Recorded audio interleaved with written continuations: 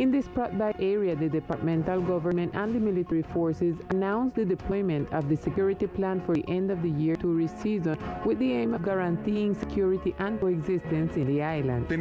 We have the three components. We have our Marine Infantry Battalion, which is about 150 men.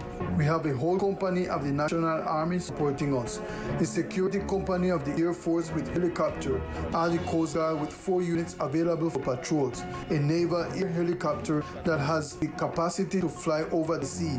There are approximately 500 people at our disposal so that we can have a safe New Year's Eve and a safe holiday season. The Tourism Secretariat announced that they will be conducting inspection deployments to different tourist attractions on the island to ensure the safety of the hundreds of tourists who will arrive this season.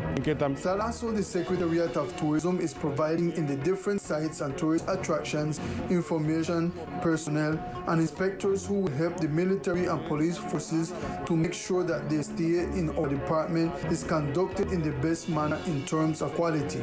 We are receiving more than 110,000 visitors monthly, so we hope that this season, at the end of the year and beginning of 2022, we are receiving at least this figure of 110,000 visitors and more.